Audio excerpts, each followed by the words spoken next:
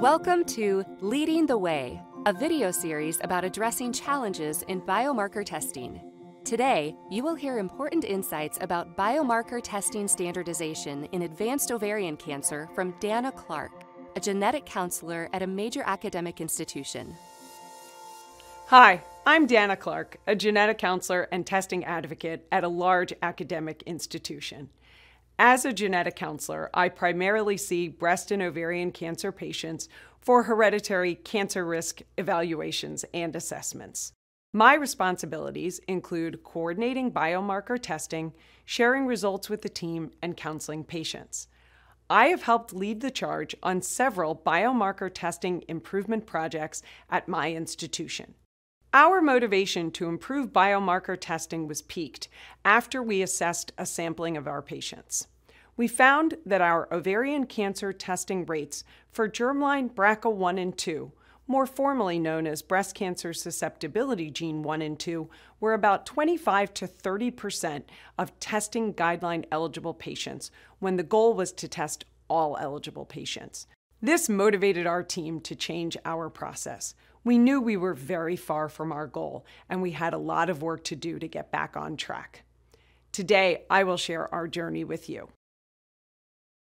In this series, I share strategies that my team and I used to standardize testing for homologous recombination deficiency, or HRD, in patients with advanced ovarian cancer. First, let's discuss how our pilot efforts helped to guide our approach to standardization. We wanted to test all eligible patients, but the work needed to do that seemed unmanageable given our level of available resources.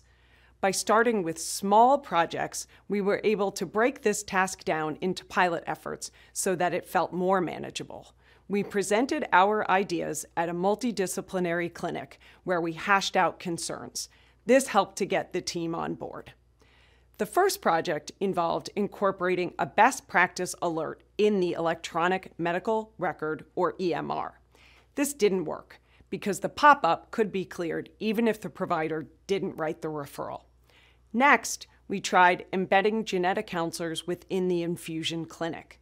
We visited patients on site. However, this was not an efficient use of the genetic counselor's time.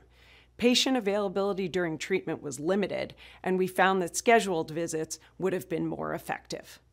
Finally, we developed a system where automatic referrals to the genetic counselors were generated after patients had been seen by their gynecologic oncologists. However, documents needed for the referrals could be misplaced, sometimes for months. Although the pilot approaches didn't work as we intended, we did learn a few things. First, small efforts made it easier to get started with process improvement. We were motivated to improve our testing rates, and starting small helped us build momentum.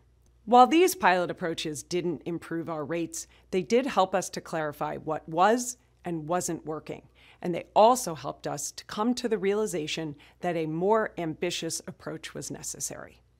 So don't be afraid of failure. There is always something to learn from failure. It is better to fail small than to fail big. Second, these projects provided the experiences we needed to develop effective solutions for our institution.